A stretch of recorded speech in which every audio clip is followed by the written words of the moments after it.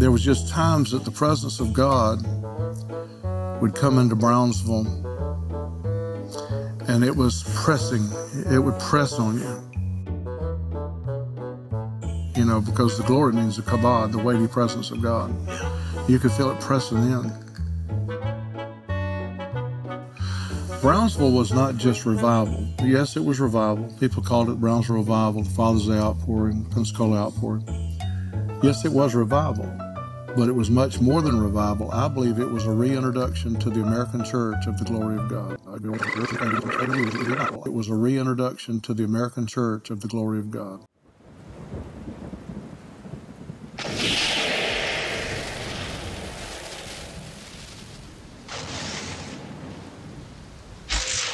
Hello, everyone. Welcome to Long for Truth. My name is Daniel Long. Sitting next to me is my lovely wife, Robin. Hi, everyone. So today we are on our fourth and final installment of our Brownsville Revival series. We think it's the final installment. We think it's the final installment. There could be more, just to let you know, but we'll see how it goes today. Today we're going to be talking a bit about the aftermath, what the leaders of the revival are doing now, what was the result of the revival. We're going to be talking about some financial issues. We've got a few clips to play for you and so forth. Sure. We wanted to talk a little bit about testimonies also, what people said, who went there, how it affected their lives. So, Danny, I think to start, we have a clip about John Kilpatrick talking about the revival. The Bible said, where wickedness does abound, my grace does much more abound. I want to tell you something. If you're troubled by this, if you're troubled by what you see here tonight, then you've come in and you're looking around and you're saying, oh my, this is horrible. Well, I want to tell you to batten down the hatches, because this is about to break out all over America. That's right.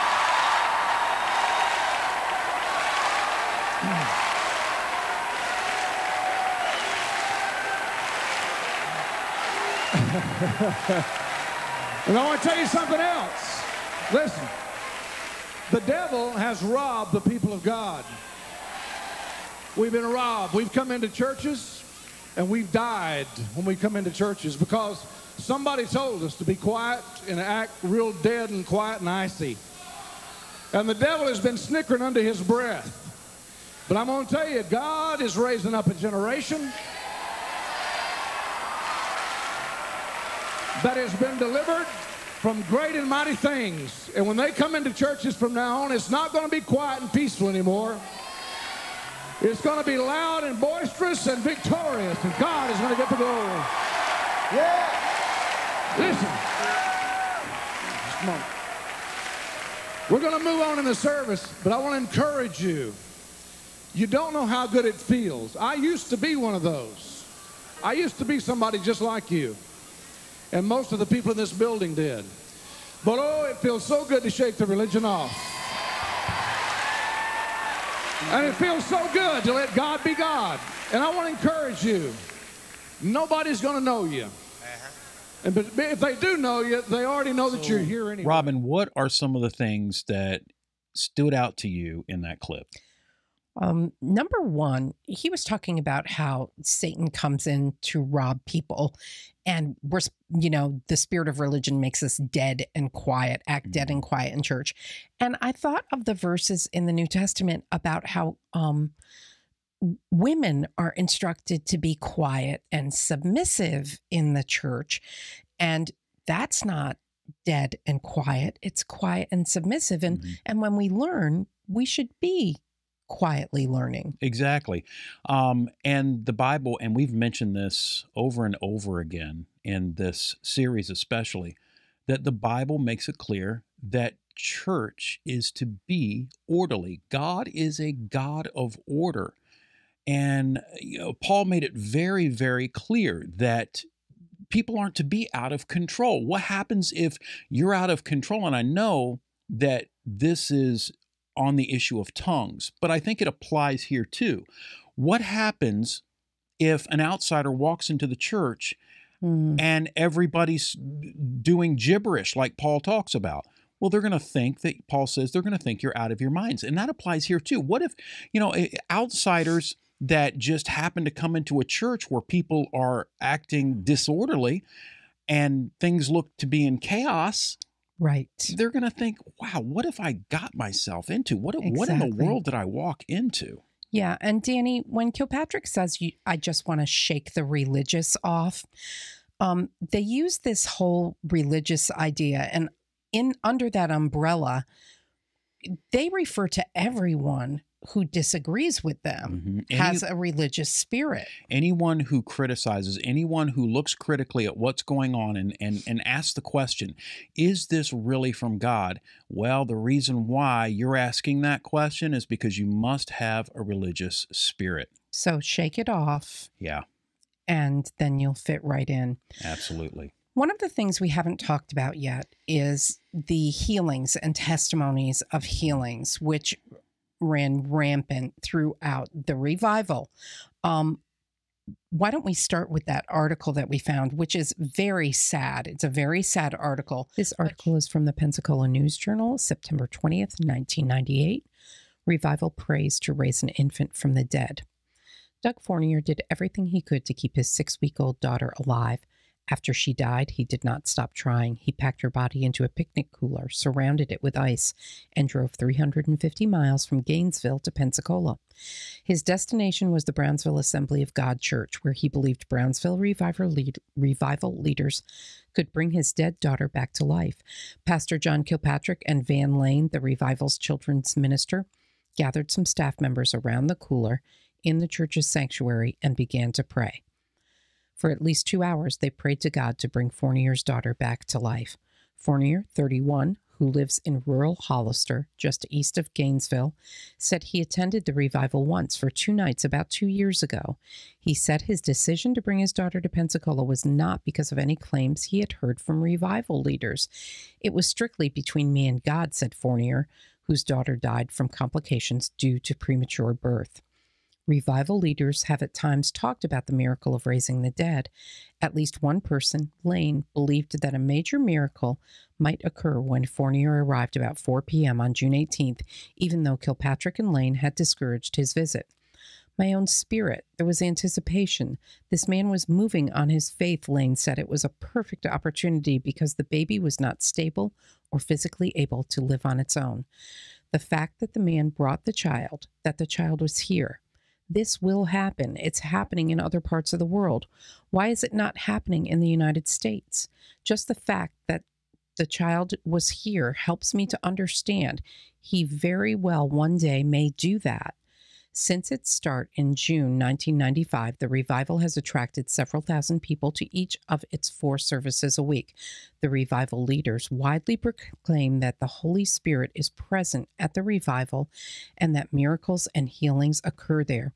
They also have hinted that more miraculous events can and will occur. And the article goes on. It's important to look at the image in the article, Danny, and it states the death certificate for his baby girl was not enough to keep a father from bringing his child to the Brownsville Revival. David Hogan, who has lectured at the Revival School, claims on his videotape, Faith to Raise the Dead, that he can bring the deceased back to life. It's really hard for me to believe that the leaders at Brownsville had David Hogan there. Now, maybe he was different back in the 90s than he is now, but this guy is an absolute fraud. He has claimed to raise over 500 people from the dead. Yes. He's been on Sid Roth several times. That's when he claimed that he died twice in one day because 7 of his organs had failed. He's on. You can see him. He's connected with Bethel. He's been to Bethel. He's preached at Bethel. This guy is just he's an absolute wackadoodle. And like I said, maybe he was different then, but right. And before we go on to other claims of healings, I think it's just so sad that something about the Brownsville Revival made this man think that he could actually bring his daughter there and she would be healed. Not because people at the revival were making such claims and claiming all of the time that these healings were taking place. Maybe not raising from the dead, but healings were taking place. So false hope. Robin, what kind of pastor would allow a man to bring his dead daughter in a cooler in front of? It's very sad. How many people and then pray to have that child raised from the dead. I mean, it's mind-boggling that you would do. It does remind me a little bit of the baby Olive story from Bethel, where they tried Yes. to raise Olive from the dead. And there's more cheeky little hugs, and there's more ugga-muggas, and there's more toe rubs, there's more snuggles, there's more television shows, there's more walks, there's more cookies, there's more candy, there's more mac and cheese, there's more string cheese, the white kind and the orange kind. There's all the kinds, Olive, all the kinds. There's more fingernail paint for your fingers and your toes. There's more fake tattoos for your belly, for your leg, for your face, anywhere that you want it, love. Your hair has come back and it needs to grow. We're going to see your long hair, not just your beautiful short pixie hair. We're going to see your long hair in Jesus' name. So we say arise, Olive. We say arise in Jesus' name. We say rise up, Olive. Resurrection power in Jesus' name. But the fact that, and listen, we've talked about this in the beginning, and we've had comments, by the way. I just kind of want to, as a side note, we've had comments on our videos, this last one at least, that we're not being fair enough. We're not talking enough about, all the good things that happened. And we recognize that there are good things that took place at Brownsville. There was the Bible was open, and there was much more preaching than there was at Toronto or Lakeland. And there was salvation, there was repentance being preached. All of that took place. So yeah, we're trying to be as fair as we can here, but situations like this kind of gives me the impression that these leaders have no discernment. I just can't. It boggles my mind. Yeah. Also, when we're talking about the healings, and there's a couple other brief ones we're going to talk about, I would think if I were in a ministry that I claimed was a healing ministry, I would want to start to gather evidence and have names and dates and medical records and everything like that to say, these are the healings that God did. I didn't do. Like all of these people say God is doing them through me. So I would want proof. That I'm saying there are healings, and I'm showing you that there are actually healings. And that's what we're missing in almost all of these cases. A story, Dave Collins, a charter bus owner from Oklahoma City, told the News Journal that a woman who rode on his bus had brought her little daughter. She had a rare disease where the foot was turning backwards. And the bus driver said the doctor said that her foot was going to have to be amputated. Brought her to the Brownsville Revival, and she was healed. Well, the problem was they couldn't interview the woman because Collins wouldn't give her name or her address. The church said it did not keep any records of healings. Yeah. So you're kind of at okay, are we just going to believe you? Exactly. And you're right. It just makes more sense. It makes logical sense that if you can compile the evidence that all of these healings have taken place, it is going to help your cause and help your revival much more than just, empty claims. And unfortunately, that's what a lot, like you said, that's what a lot of these healings were. Yes. One rather amusing story about a woman in Lima, Ohio, her name was Sandy, and she said she grew a new esophagus at the Brownsville Revival earlier this meeting. Her husband, Clarence, asked the News Journal to not contact the doctors about this claim. Yeah, she did. Don't contact the doctors. Please don't contact the doctors. Just an amusing side note. There were many, many claims to healing. And again, there's a Dr. Nolan out there who did a book. He had followed Catherine Kuhlman. He was just looking for actual healings and made note of the fact that so many of these revivals bring about in people placebo effect. Yes, a desire to be healed, a feel better effect that actually does help them. It really does. It really does work. The placebo effect is powerful. Yeah. Steve Kozar was talking, him and Paulette were doing on one of their Hit the Bars. They were talking about a documentary that Steve had saw where they had taken these young teenage kids and they brought them all separately, and each one of them had serious issues. And I can't remember what the issues were, but they were some serious issues, debilitating issues that were keeping them from living normal lives. And these group of fake doctors, that's what they were fake, they told them that they had this new method, this new machine. They were going to put them in this machine. They were going, it was guaranteed to heal them. And so they did it, and the kids, each one of the kids got better. There's something very powerful about believing that, you're going to get better if something like that happens. The placebo effect is very real, and it does work. Yes, you're right. So another thing we talked about, Danny, really quickly is, so we look to the Bible at the healings in the Bible. And what happens with those?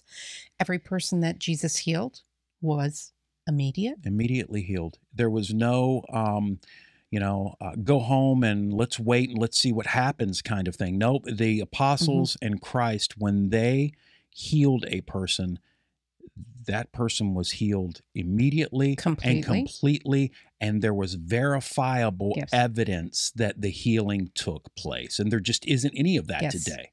And we do understand there's the instance where he heals the blind man, and the first time around, he sees what are like trees, and then the second time around, he sees completely. And I don't think that's because Jesus didn't do a good job the first time, so had to finish the job.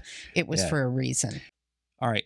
Now, one of the beautiful things about being able to have newspapers.com as a resource is that we can check out the Pensacola News Journal articles. They're online. They're all there. So when you start doing research into Brownsville, and you start seeing that there was almost a fight between the leaders of the Brownsville Assembly and the Pensacola News Journal, you can go back and you can look and see all of those articles. It's beautiful. So the revival started in 1995, and Brownsville got a lot of good press, a lot of positive articles, a lot of good things happening there. In 1997, the Pensacola News Journal started an investigative series on the Brownsville Revival, and things kind of blew up a little bit. Like, what is going on there? Yeah, and as we were looking at this and going back and looking at the newspapers, one of the things that we saw to verify that there was good press was from the very beginning that the Pensacola News Journal actually started, covering the Brownsville Revival. There really were. I mean, like from 95 all the way up through 97, I didn't see any negative articles on the Brownsville Revival at all. It was all positive, at least from what I saw. I'm sure there may have been one. I didn't go through every single article, but there was a lot of positive stuff. So they started this series, and it was more investigative, more questions about why is this happening like this? What's going on with this? A few of the topics that they discussed. Steve Hill claimed to have been arrested 13 times. This was part of his testimony. The Pensacola News Journal does its research and finds out in his hometown he was only arrested maybe three or four times. So they're like, why is there this discrepancy? Now, after we talk about a lot of the articles, Brownsville came out with a response to all of the Pensacola claims and the Pensacola News Journal claims. And some of them were like, okay, that sounds reasonable. And others they could not respond to.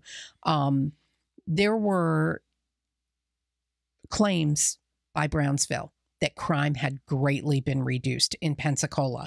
And the Pensacola News Journal comes out and says, yeah, that's not true. We have the statistics right here, and it really was not reduced at all. There were a lot of financial discrepancies, and this is one of the things that was really an issue. Like, where is the money going? Yeah.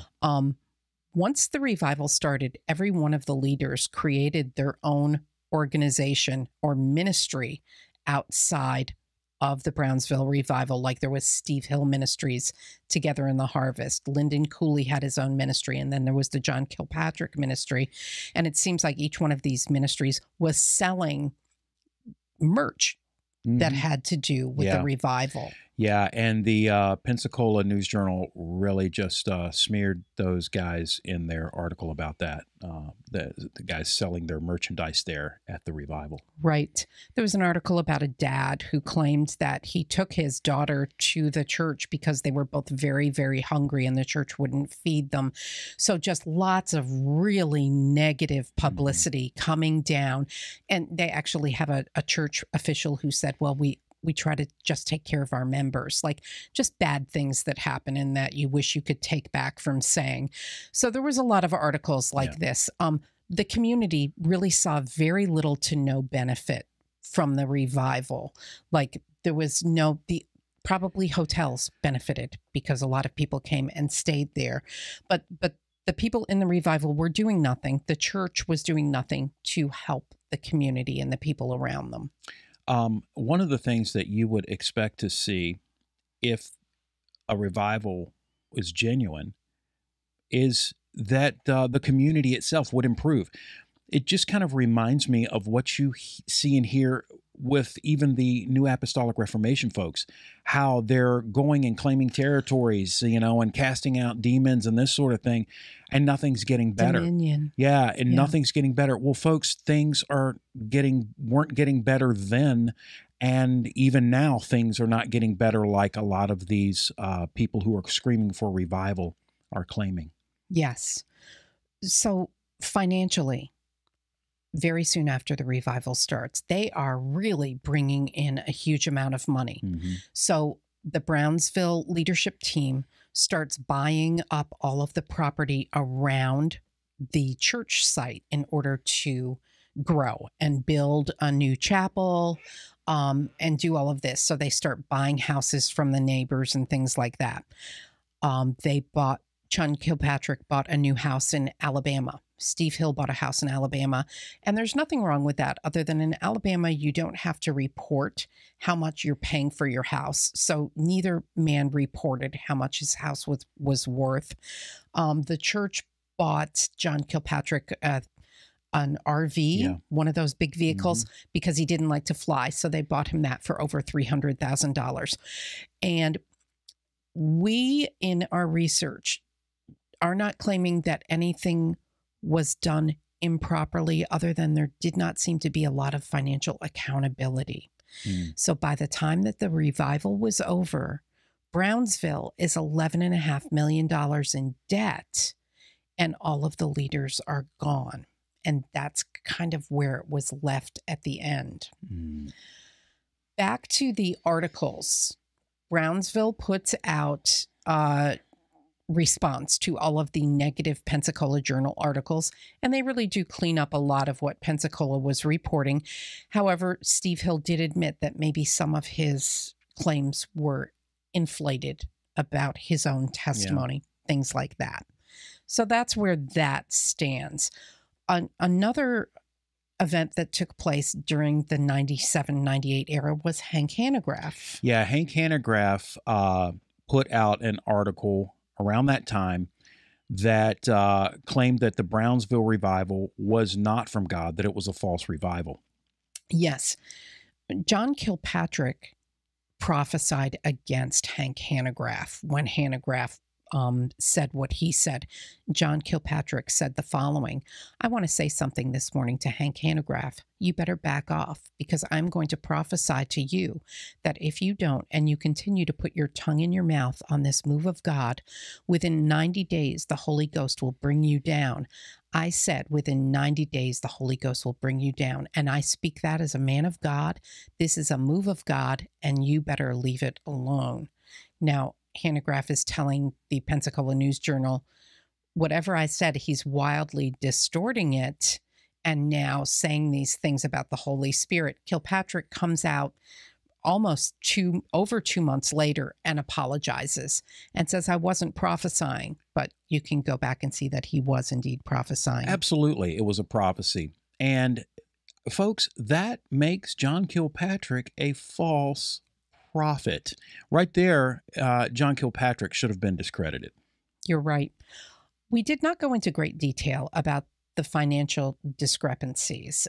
If you want to do research on your own, there's just so much material out there. We just wanted to touch on it briefly because it was one of the problems that the leadership did face. Yeah. All right. So let's talk about the testimonies there at Brownsville. What happened to specific people while they were there? There are some good ones and there are some bad ones. Even on our videos, we've had people who attended Brownsville, and there was some good experience there, and there were some bad experiences that people have had. So let's talk about the testimonies. Talk about a couple of those. Number one, claims of people leaving Brownsville because they were unhappy with the revival range anywhere from 150 people left. That's what the church claims, to 800 people or more left. Why such a wide range? I have no idea. Maybe the Brownsville church was claiming that they were just looking at membership, and the other article was looking. But it just goes to show you that, especially with Brownsville, you find this range on every topic. Yeah. There were tons of healings. There were no healings. Tons of people left. A few people left. Yeah, so I guess the Pensacola News Journal article said that 800 people or so left, and Brownsville came back. The leaders of Brownsville came back and said, yeah, no, not that many people left. What did they say? 150 people left or something like that. So yeah, there's just this wide range of well, it just gets confusing. It gets confusing. So you kind of just sort through and see what you can find. We picked a couple of testimonies because they showed both sides of the coin. The first testimony I wanted to talk about was written by J. Lee Grady, who is the contributing editor for Charisma magazine. He was the magazine's editor for 11 years, and he writes the following about Brownsville. My life was changed there. I wept in the carpet and repented for my journalistic cynicism. One night, in the midst of all the pandemonium near the stage, I ran over to where Hill was praying. He grabbed my head and screamed, "Fire, fire, more, Lord." I was one of the thousands who fell backward on that floor. I was not pretending. I felt as if God had placed a heavy blanket of his presence on top of me. I don't question whether the Holy Spirit was in that place, but today, more than 10 years after the Pensacola outpouring occurred, I am asking other questions. I am wondering why the church that hosted hundreds of thousands of visitors has shrunk to a few hundred members and now owes millions of dollars for a building they can't fill. I'm struggling to understand why so many people who once were part of the Brownsville church now feel hurt and betrayed. I'm wondering if the leaders of this movement mishandled the anointing of God's presence, like Uzzah when the Ark of God almost toppled on the ground. So $11 million in debt is what, and we're going to be talking about that in a few minutes. But before we do, I was reading through some of the journal articles this morning. There was an article on a guy named Justice. And Justice was a homosexual. He was also in the occult. He was a drug addict. And his mother finally convinced him to go to the Brownsville Revival. He goes to the Brownsville Revival. Steve Hill comes over, prays over him. He falls to the floor. The next day, he's in the office with Steve Hill. Steve is counseling him. And he goes back to the revival again that next day. He goes up forward and he gets prayed over. He's knocked down again, and that's where he says he was saved. And he says his life changed. His mother gave testimony that his whole life was changed. one of the things that we see constantly, I think, I shouldn't say constantly, but we see often in Frequently. these testimonies is people experiencing the manifestation of what's supposed to be the Holy Spirit, and they fall on the ground. They're laying there, and they feel like this weight is upon them, or God's blanket, like was just read, was just heavy on them. And then they have these experiences of joy and peace. But there are people who claim salvation. Now, it's a really confusing thing, because I want to give people the benefit of the doubt and say, okay, maybe they heard the gospel and they repented or whatever before all of that took place. I don't know. But that is not how salvation occurs. You don't get saved by somebody laying their hands on you and praying over you, and then you falling out and feeling peace afterwards and thinking, okay, well, there you go, I'm forgiven. The Bible makes it clear that salvation is something that is given to us through the preaching of the gospel. I've said this before in the other videos. I'll say it again now. Paul makes it clear that the gospel, Romans 1:16, for I am not ashamed of the gospel of Christ, for the gospel is the power of salvation for all who believe. In Galatians, Paul talks about hearing the gospel, and then hearing with faith is what saves. Galatians 3:1-6. O foolish Galatians, who has bewitched you? It was before your eyes that Jesus Christ was publicly portrayed as crucified. Let me ask you only this: did you receive the Spirit by works of the law, or by hearing with faith? Are you so foolish? Having begun by the Spirit, are you now being perfected by the flesh? Did you suffer so many things in vain, if indeed it was in vain? Does he who supplies the Spirit to you and works miracles among you do so by works of the law, or by hearing with faith, just as Abraham believed God and it was counted to him as righteousness? It's not some kind of experience that causes salvation. It is the actual preaching of the gospel itself. So I do want to give people the benefit of the doubt. I totally understand that sometimes when you're talking, you may not be telling the entire story. You may leave something out or something like that. But if a person says that they're saved because they had their hands laid on them and they fell down and they felt this really overwhelming presence, like a weight of God or something, and then they felt all this peace and joy, and they equate that to salvation, I got to question that. Yeah, it's very concerning, and understandably so. Moving on to another testimony. This is from one of our viewers, Mike. Hi, Mike. Hi, Mike. Thank you very much. Mike has emailed us a few times about his experiences at Brownsville, and he actually followed John Kilpatrick to Kilpatrick's new church. So he had some very interesting insights, and we took some of his testimony and want to share that with you. He writes, my life was a wreck before I went to Brownsville. When I went, I truly repented, and it changed my life. I quit drinking and other bad lifestyle choices. I started evangelizing all my unsafe friends, and they ran away. Before I went down there, I was almost suicidal. There's no way to tell how many people truly repented at the message of the gospel down there like I did. God had already been working in my life to some degree. When I went to Brownsville, the hearing of the gospel and the hard preaching about sin and the rapture put the fear of God in me. It would be wrong for me not to mention this effect it had on my life. I believe it was God and the gospel message. However, the unrealistic vision they painted in my head of being an apostle or prophet messed me up for a while. It was not a practical way to view the Christian walk. I wasted many years chasing after something that was not attainable.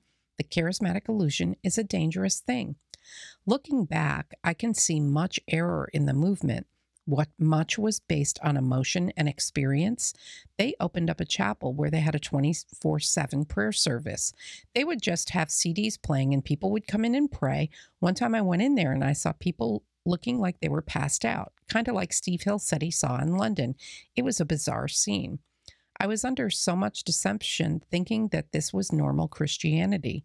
I remember Kilpatrick would always tell us in the congregation that we were like prophets and apostles that would be called out to do great things and go to the far ends of the earth.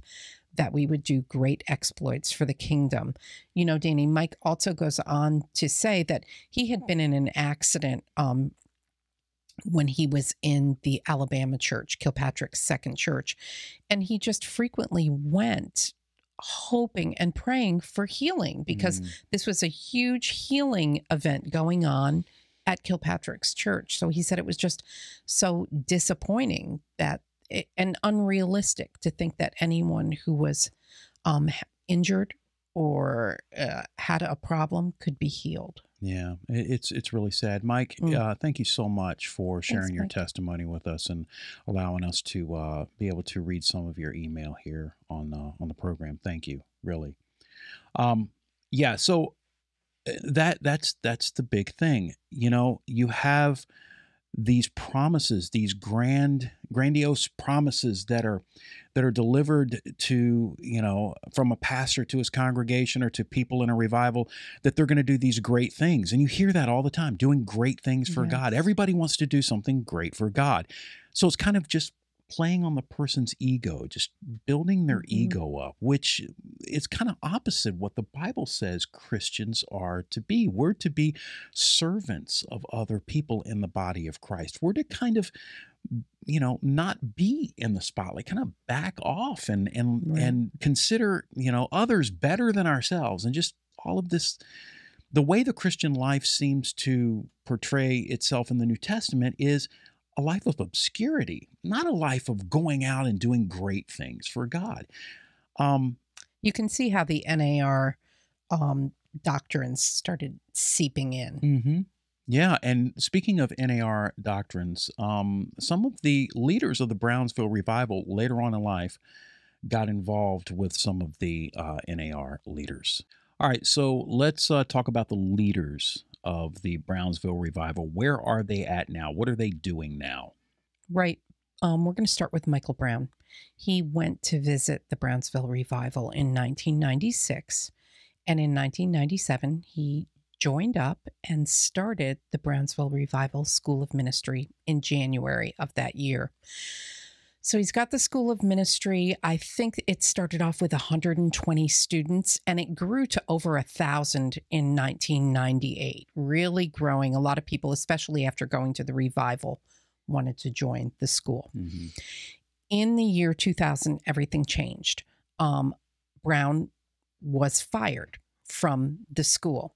And the reason had to do with the fact that they took out a sizable loan from the Assemblies of God. And the Assemblies of God wanted some kind of assurance that they were going to get paid back. Now, Michael Brown was not a member of the Assemblies of God. Right. And they asked him if he would become one so that there would be some kind of accountability that they could rely on. And he refused. They then asked if perhaps John Kilpatrick could be named the executive president of the school with very limited involvement so that they could have that accountability. Again, Michael Brown refused.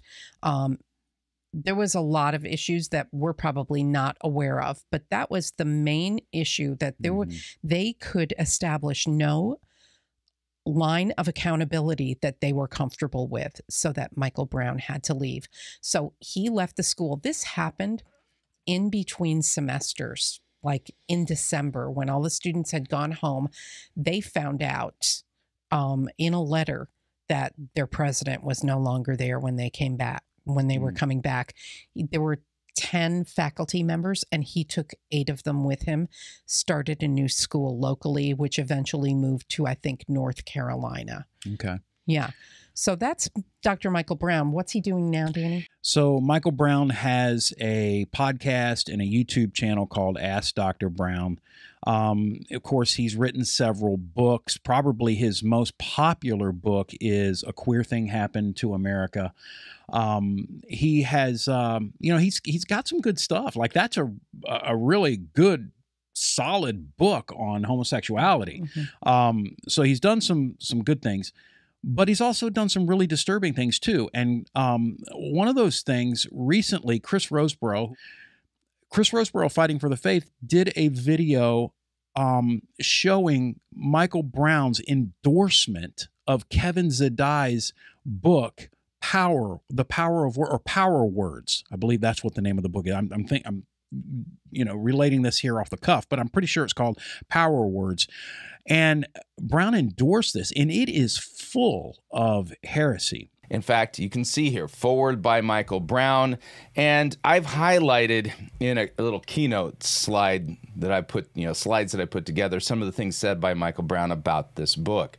So listen to what he says. If you're looking for a lightweight name it and claim it book, a book that will teach how you can have what you say, then this is not the book for you. If you're looking for a book that will teach you how to align your thoughts and your words and your actions with the Word of God, a book that will help you live a crucified, holy, repentant, yielded, broken, and empowered life in Jesus, a book that will inspire you to take you deeper and higher in the Lord, then this is the book for you. And as you read the scripture-filled pages that follow and put the teachings into practice, your life will be dramatically changed. That is a full-throated endorsement of this book. And yet, from the very first page of it, there is heresy after heresy after heresy after heresy. And so we'll put a link to that video if you haven't seen it in the YouTube description. It's a fantastic, really fantastic video. Also, our good friend Steve Kozar also did a really good video that most of you have probably already saw, where he, I believe it's called An Appeal to Dr. Michael Brown. So we'll put both of those videos in the YouTube description. But that's kind of what Michael Brown is doing right now. He's still out there, and he's still pretty popular. Yeah, I think he has an online school. Also, he no longer has a physical school, but he has an online school. Yeah. Moving on to Steve Hill. Steve Hill had a ministry called Together in the Harvest Ministries with his wife, Jerry, and you can still click on that website. In the year 2000, Steve Hill left the Brownsville Revival. He felt like the Lord wanted him to plant a church. So he moved to the Dallas-Fort Worth area of Texas and started the Heartland Family Church. He had been diagnosed with cancer. So in 2012, he actually handed over the reins of the church to another couple, and he passed away in 2014. Very tragically, his son Ryan died months later of a drug overdose. So I can't even imagine the heartache of his wife, Steve's wife, Jerry, during that. Jerry took up the reins of the ministry and is now ministering, and she has a website called Ryan's Hope, which is an kind of like an overcomers program for people with addiction problems. So that is Steve Hill. Now, before Steve Hill passed, he was involved with folks from the NAR. So Steve Hill was actually getting involved with guys like, like C. Peter Wagner, the late C. Peter Wagner. And religion is hanging around the cross. Christianity is getting on the cross. Okay, religion is, and America right now is hanging around the cross. Okay, the cross has benefits. Okay, there's great benefits to Christianity, but Jesus got on it. And he talked to his disciples about getting on it. And so revival to me is a little bit more, there's a little bit more sacrifice involved in it. What should the message right now be from pastors, from prophets, from evangelists, from anyone who's in the ministry or anyone who calls themselves a Christian? What should the message be? Well, you and I believe in revival. And I think that one of the keys to revival is Jesus' Great Commission. I mean, so in Matthew quotes Jesus as saying to preach the gospel to every creature, and he who believes and is saved will be saved, and who is baptized. And so seeing the numbers of people being saved and baptized and then folded into churches, and churches multiplying in a way that they multiply so fast that they change society, leads us into Matthew's quote of the Great Commission, where he tells us to make disciples of whole nations. But you're talking radical stuff. I know it. All right. Very disturbing clip. Steve Hill asked C. Peter Wagner, who preaches a false gospel of dominion, what the message should be from a pastor, from an evangelist, from a teacher. What should that message be? Well, folks, what do you think that message should be? The gospel. Christ bled and died for sinners. Repent and believe the gospel. And yet, C. Peter Wagner talks about the Great Commission, where Jesus says in Matthew chapter 28, starting in verse 19, go therefore and make disciples of all nations. And he talks about that we are to change society. Yeah. Because he's all into the dominion theology. Yeah, that's what that is. Now, let me say it this way. Dominion mandate is another word for the Great Commission. We're used to the word Great Commission, but when you see this, you'll see that taking dominion is the Great Commission. And I'm going to read a verse that everybody knows from Matthew 28, 19 and 20, where here's what Jesus said to his disciples. Go therefore and make disciples of all the nations, baptizing them in the name of the Father, the Son, and the Holy Spirit, teaching them to observe all things that I have commanded you. Now he said, make disciples of what?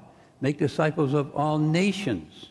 Nations. That's where people live together. It doesn't necessarily mean geographical members of the United Nations. That doesn't necessarily mean that. It can be a people group within a nation. It can be a province. It can be a city. It can be a region. But wherever people are living together in society, that's what in the Greek pantata ethne means. And it also means nations, like the nation of Canada. I mean, could it be possible that Canada would be a nation counted as a nation, a disciple of Jesus Christ? I think it can. But why would you even ask? What should the message of an evangelist be? What should the message of a pastor be? Paul said to the Corinthians, 1 Corinthians 2, 1 and 2, and I, when I came to you, brothers, did not come proclaiming to you the testimony of God with lofty speech or wisdom, for I decided to know nothing among you except Jesus Christ and him crucified. What is the most important thing there? Christ, preaching Christ and him crucified, because that's the only thing that saves. It's the only thing that matters. We're going to move on to Lyndall Cooley, who left the revival in October of 2003. He is currently the pastor at Grace Church in Nashville, Tennessee. Now, Cooley and Kilpatrick and Hill were all associated with the Awake America Crusades. So while they were pastoring and while they were speaking at Brownsville and leading at Brownsville, and afterwards, they would continue to go across America and speak at these revivals and crusades. And I think primarily to fulfill David Yonggi Cho's prophecy that said that revival would start like a match in Pensacola and sweep across America. And Kilpatrick mentions this. Yeah. He does. So we are going to go right on to John Kilpatrick. So here's what I want to leave you with. Don't be surprised if sinners don't start giving you stuff and don't know why in the world they're giving you stuff. Don't be surprised. Don't be surprised. Listen. You said, Brother Kilpatrick, I don't know if this can be true or not. Don't be surprised if money starts appearing in your bank account and you don't know how it got there. You can't trace it. You don't know who put it in there. And you might be sitting there saying, well, if the Lord will make windows in heaven, we wouldn't be poor in the first. Just shut your mouth right now. Don't even go there because you won't have it. I'm telling you, nothing is impossible. God is about to bring wealth to the people of God like you can't imagine. So there's Kilpatrick talking about the great wealth transfer of the new apostolic Reformation doctrine that they have. And again, if you want to, you want to learn about that, we've got a whole video on that. Right. So while at Brownsville, he started the John Kilpatrick Ministries in 1996. And this was so he could begin his own ministry separate from Brownsville. And he used that to sell merchandise, things like that. That's still going on right now. When he left Brownsville, he told his people that he felt led to continue his apostolic ministries, and he would still wanted to maintain that relationship with Brownsville. And that was in 2003. 3 years later, he started a brand new church. So a lot of Brownsville people got really upset with that. Oh, yeah. They were upset with Kilpatrick over that because here he was all of these years with them. And now he's like saying, well, I need to, take a little break and go out and do, continue my ministry outside. And then he starts a whole nother church. Yes. Apart from them. The name of that church is the Church of His Presence, and it is located in Daphne, Alabama. In 2010, he teams up with Nathan Morris, who's the head of Shake the Nations in Great Britain.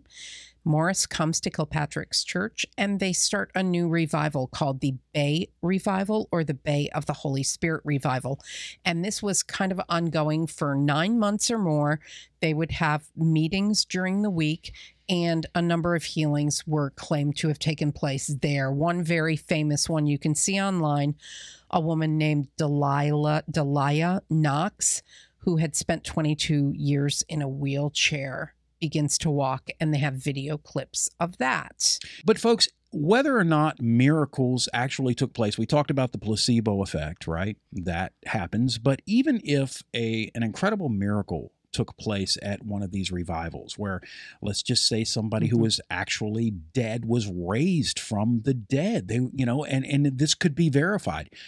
Even if that took place, it would not mean that these people and this revival is from God, because even Jesus said in Matthew chapter 7 that many are going to say to him, didn't we do works in your name? And didn't we cast out demons in your name? Mighty works. These false prophets, they did miracles. Things actually happened. And yet Jesus said, depart from me. I never knew you. So whether or not they're true miracles or they're false miracles, if their doctrine does not line up with Scripture, they are not to be listened to. And folks, that passage is talking about doctrine. When Jesus says, beware of false prophets, and you'll know them by their fruit, that fruit is doctrine. That's not talking about good works. It's talking about doctrine. What do these false teachers do? The fruit that they're producing is false doctrine. And speaking of false teachers and false doctrine, if you go on John Kilpatrick's church, the Church of His Presence website, this summer he is having the Glory Conference in July in Daphne, Alabama, at which the main speaker is Benny Hinn. Yeah. Along with a couple of other people. Yeah, and Michael Koulianos, which is Benny Hinn's nephew, is going to be there. Okay. Yeah, just Lyndall Cooley is going to be there. So, yeah. And a few other speakers. Yeah. So again, when I see that someone is keeping company with Benny Hinn, it's an eyebrow raiser. Oh, big time. It's a big time eyebrow raiser. And one thing I wanted to mention, when we mentioned Lyndall Cooley, even in the last video where we talked about, maybe it was a couple of videos before. Anyway, we talked about the leaders of the Brownsville Revival. We talked about Lyndall Cooley. One of the things that Lyndall Cooley wasn't 100% comfortable with what was taking place at the Brownsville Revival, correct? That's true. In Steve Raby's book, which we talked about in a previous video, Lyndall mentions that he was very uncomfortable with all of the manifestations and was probably the least comfortable of all of the leaders, and finally just came to accept that maybe God moves in different ways for different people, but was never a huge proponent of the manifestations. Yeah. So I think we've covered all of the leaders and where they are now. Yep. And maybe in wrap up, we can just talk about a couple of pros and cons that we see with the Brownsville Revival. The pros are that the gospel was presented. Not every Yes. message that we see on YouTube has the gospel presented, but at least they But it presented the was gospel. presented. The Bible was open. Much more than at Toronto. Yeah, I was getting ready to The say that. Bible was open. Yeah, Mhm. much more than Toronto. Also, people got saved there at the Brownsville Revival. So those are some positive things. There's some positive testimonies, but there's also some negatives too. And so Finances is a big one with the negatives. Yeah, They left it was in financial ruin when all of the leaders decided to leave. John Kilpatrick actually states that he was not aware that there were financial issues like there were, and if he had known, he would have stayed on. Yeah. Another con of the Brownsville Revival, and we talked about this in our last video, were the guest speakers that came in and some of the false doctrine that was preached. That's the biggest thing. I mean, let's put that on the top of the list, because the false doctrine is the biggest thing. You had people like Cindy Jacobs there. You had David Youngie Cho. You had Jensen Franklin. The way that the leaders just kind of put their people, in harm's way from false doctrine. So that's huge. You're right. It was. And a lot of negative testimonies. So we would encourage you to look around YouTube, look at our comments from people who had been there to read the positive and the negative. Yeah. So folks, this is our Brownsville Revival series. Hopefully the series has been helpful to you. And if it has, and of others who might want to watch this series, please just pass the whole series along. We're going to put it in a playlist since it's now completed. Hopefully you'll see that, next time you check our channel out. So thanks for watching, folks.